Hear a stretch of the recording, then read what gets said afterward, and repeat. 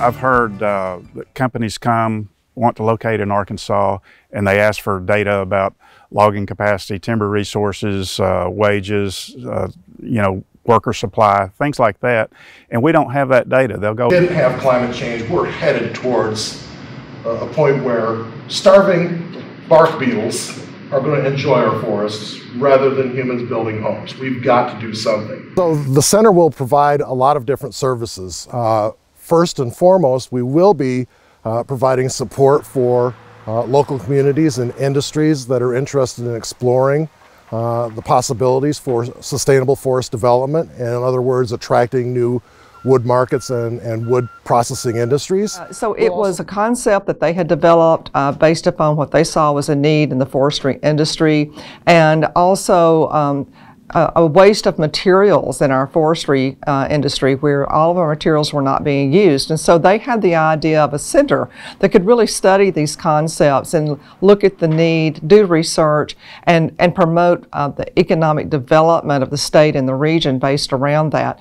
Coincidentally, in the last 40 years, we've increased our forest density in the state by nearly 81%. Our trees are thicker, they're older, and they're more susceptible. We've really come to believe in this forest health concept that the best way to keep our forests healthy is to keep them growing quickly.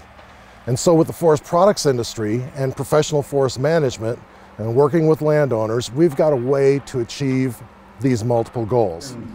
Southern forestry's thought it all along, but the whole nation is really rethinking the role of the forest, and it's a good time for us.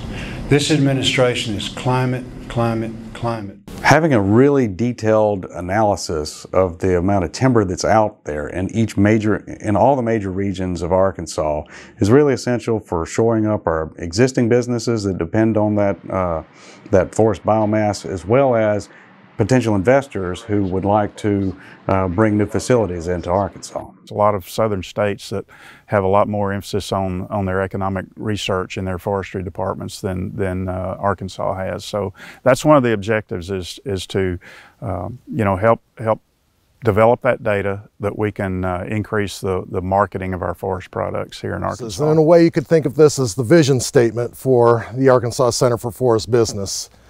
And the first thing was to sustain healthy forest resources. That's our primary vision. And the second one is to support rural communities. And the third is to strengthen a green bioeconomy. So the Center for Forest Business is really a simple concept. We have healthy forests and a green forest industry producing products. And so we have an economic way to reduce forest density. The center is really off to a strong start. Right now you can go to our website and see a listing for every county in Arkansas, what the amount of jobs and the amount of economic output is generated by forestry in that county. You can also see major portions of the state and get a really in-depth analysis of the amount of timber volume that's out there. I think we haven't truly realized what the true potential of this center is going to be at this point, even just with what we already know. We know that we have a wealth of forest products that are not being utilized in the state. It's like having a gold mine of resources and we're not using that resource.